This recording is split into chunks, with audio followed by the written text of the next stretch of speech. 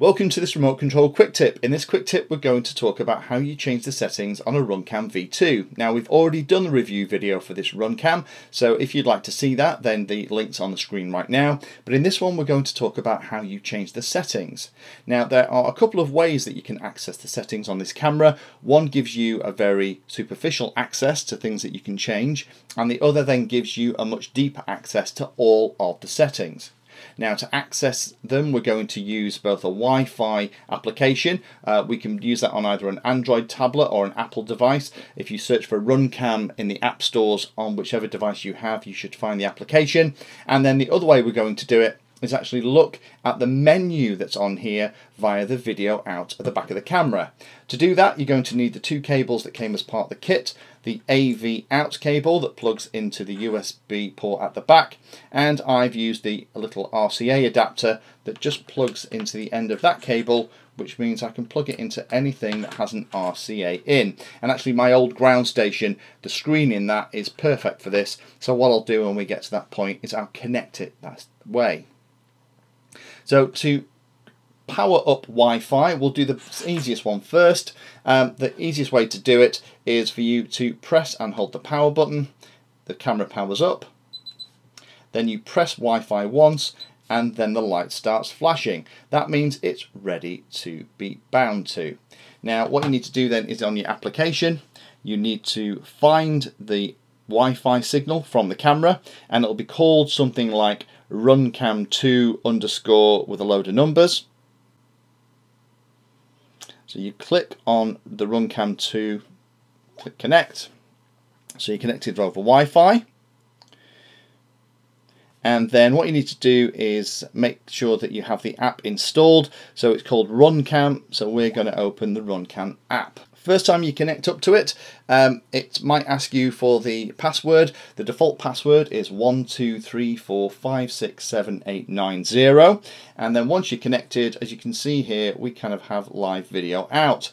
Now there is the ability to change a few settings on here when the camera catches up, but those settings are pretty basic. So it's things like the resolution, it's whether or not it's the white balance settings, and things like slow motion, which is the frame rate. If I click on the cog, then we have some more settings, but again it's only power supply, frequency, date stamp, image flip, Wi-Fi settings, format the card, reset to default parameters, or version information, and that's all that we have through the application, which is pretty disappointing. Now what you really want to do, of course, is you want access to all of the features of the camera, and to do that what we have to do then is we'll turn Wi-Fi off, and then you have to plug the cable into the back of the camera, plug in your RCA connector, and of course if you have it connected to your FPV system, this is how it's going to be connected anyway, or if you're using it like this, you then got to find something that'll have an RCA jack. So let me just grab my old ground station and plug this into the screen, and I'll show you this next bit, which using the menus you can get to all of the features of the camera. So here's the Runcam connected to the ground station. So we have the AV out cable connected into the RCA adapter that we got with the Runcam connected into our ground station. If I just power the ground station up, then we'll just get static on the screen. We get a nice blue screen. If I then turn the camera on, then we actually get an image on the screen. So let me just zoom in up here, and then what we'll do is we'll actually go through and I'll show you the settings that are available through this method. I do hope that Runcam update the firmware and the applications on Android and iOS that we've just looked at, so you can access all of this information actually in the apps themselves without having to go through this rigmarole of connecting up to an FPV out or an RC transmitter. Of course, if you're using your Runcam with FPV equipment, then this is a lot easier, but if you're like me and you tend to use these cameras as a standalone FPV high definition camera recorder, then this is a little bit of a pain. So let's zoom in on the screen. I'll show you what kind of options we get using this method. So to get into the menu system, we just press and hold the Wi-Fi button. It takes us into photo first, and press it again, takes you into menu. To go down and select each of them, a quick press of the power button will rotate through everything. It only takes you one way, then it goes round to the top and back. And then to select and change things, you press Wi-Fi.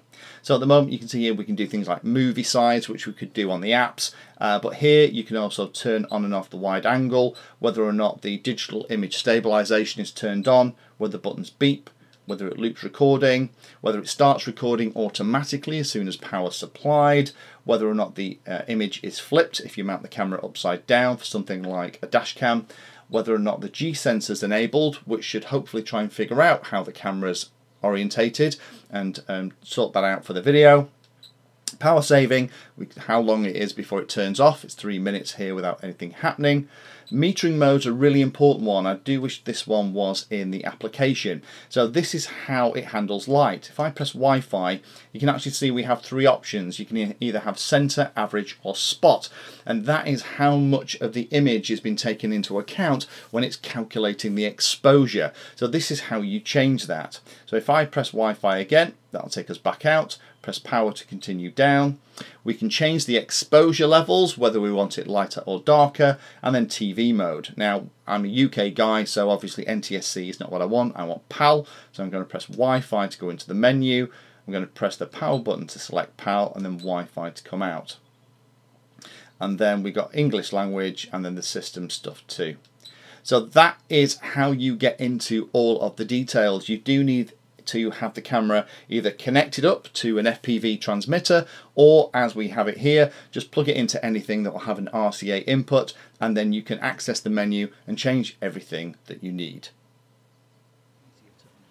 Thank you for taking the time to watch that video. There are lots of other videos on the channel and they're carefully ordered into playlists, so you may find that there are other videos on this same subject that you can go and watch. So I would recommend going into the playlist area of Painless360 YouTube channel and looking around and seeing what there is. You never know what you might find.